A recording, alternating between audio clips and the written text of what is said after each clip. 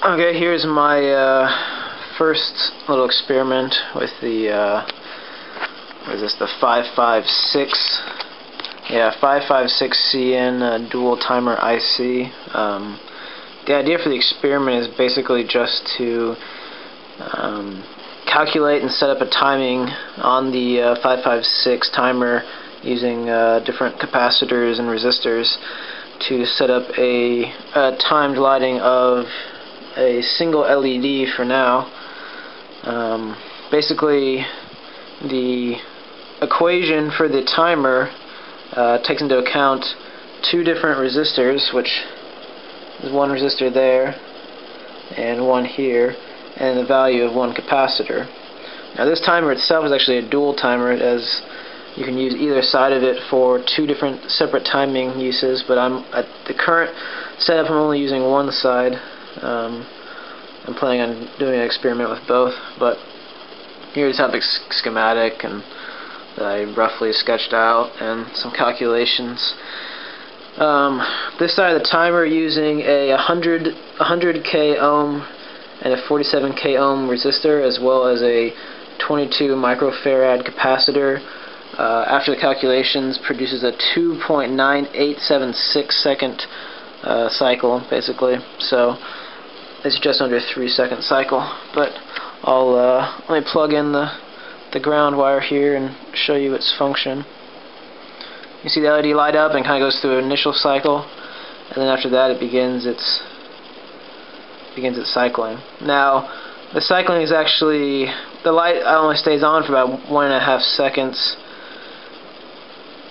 because of the cycle is actually, the 3-second cycle is actually a high and low state, but you can see that it is functioning properly. So planning on next integrating this with both sides of this with a 741 OP amp in order to set up like a real randomized LED lighting. So we'll see how that turns out.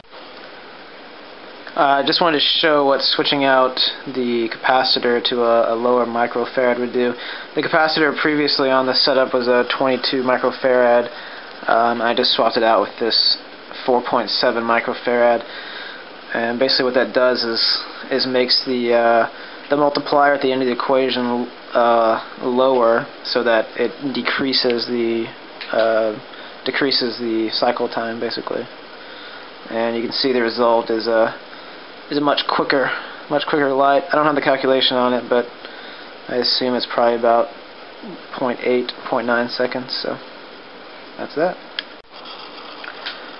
Alright, I went ahead and completed the setup using the second timer in this 556 IC timer, and pretty much just ran a similar setup on both sides of the actual IC.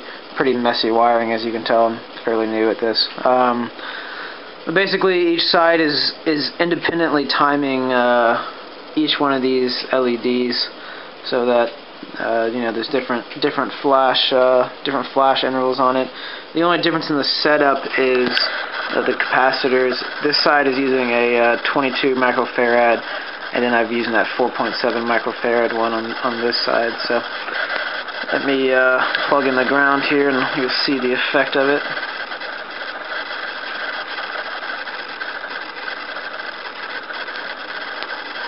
And as you can see, the LEDs are going through their cycle at 2 different intervals, so it is working as intended. The next step in my experiment is to, instead of having the outputs from this 556 IC to the LEDs, I will be running the out lines to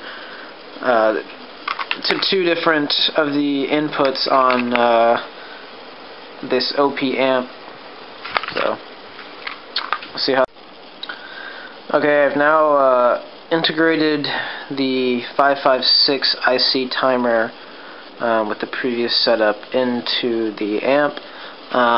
Initially I used the TLO82. This OP amp is basically the same thing as a 741, just with two, like I said, independent amps. I was getting a weird result not an expected result, so I actually salvaged this 741 OP amp from a previous experiment I did over the weekend, and to see if maybe there's some lack of understanding about the dual amp. But I'm getting the same result. I guess I'll go ahead and show you what that result is, and then explain what I thought should be happening. So let me plug it in. Basically, there is a pulsation on the LED, as you can see, but I anticipated this to be not only more random, but a complete on and off, and as you can see, it's almost like it's getting a low to higher voltage because it is not completely turning off. That's the off state, and then it goes into this sort of half-powered to full-powered state. It's an interesting result. What I was expecting to happen is basically, as the two independent timers in the 556 timer IC triggered the inverting and non-inverting input on the 741 OP amp, that the output would be somewhat sporadic, considering that the two timings are completely different.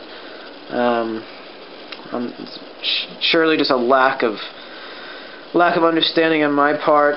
I'll probably do a little more tinkering to figure out exactly what's going on, but at least I'm getting some kind of result though. So I am getting input through the 741 amp into the system from the timer. So it's a step in the right direction, but not quite the result I was looking for. So we'll keep. So I've come back to this blinking LED situation, and I actually discovered what the problem was. Basically, on this setup, I was using the out pin on the amp to basically power the LED, rather than just controlling when its circuit is completed. So basically, all I did is switch the LED is getting power from the power, the V+ series of the entire setup, and the only thing that the output is doing is basically completing that circuit through the ground. I think that's where that extra ambient power, or whatever you want to call it, was coming from before, was me actually sending that power through the amp, or having the LED draw power through the amp instead of just having the amp act as a control device. So now when we plug in the setup, you can see that it does 3 short and then 1 space, which is an expected result because the two different times on the timer are approximately 2.9 seconds and 0.6 seconds, and basically in that 2.9 seconds there's several of the 0.6 second intervals occurring. So you basically have the gate being opened by the 2.9 for a certain amount of time, and then that 0.6 during that time triggering itself. So it's a little complicated, but I just wanted to see really what would happen with two different time intervals controlling a single device. So I got it working, but I'll already conjuring up some other experiments and ideas to try, so I'm sure I'll have some more of these videos soon.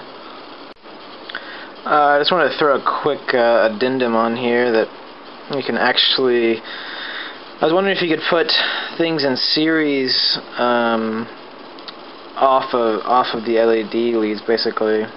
So I had this piezo buzzer from the infrared door alarm device that Josh and I made, but basically I just put the ground line of the buzzer on the cathode, or the negative side of the LED, and then the positive on before the LED power there. So when we start it up, you can see and hear that the buzzer sounds in cadence with the LED lighting up. So thought that was a fun little afterthought.